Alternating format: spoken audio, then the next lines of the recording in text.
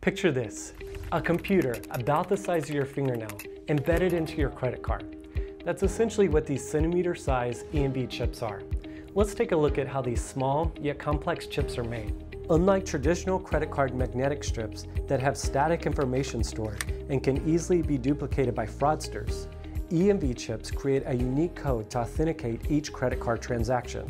What we're making are small computers, but they have all the functionality of your laptop. The only thing that they don't have is a screen and a keyboard. EMV chips start as giant glass cylinders that weigh about 500 pounds and then are sliced into thousands of individual thin wafer discs. Tiny microcircuits are embedded on top of each wafer. We take this wafer, we back grind it to make it thinner so these chips will fit in a credit card, and then we take a laser saw and we cut out every one of these individual chips.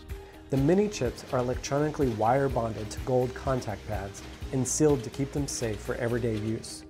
The EMV chip itself is actually behind the outer gold contact pad that you see on your credit card. Finally, they are inserted into a small cavity in a credit card and programmed with software to act as a communications medium between the smart card and a bank host when inserted into a card reader. The computing capacity of this tiny EMV chip is comparable to the computing power that put the first man on the moon. So the next time you're waiting for your transaction to finish, just remember, an advanced microcomputer is at work keeping your information safe.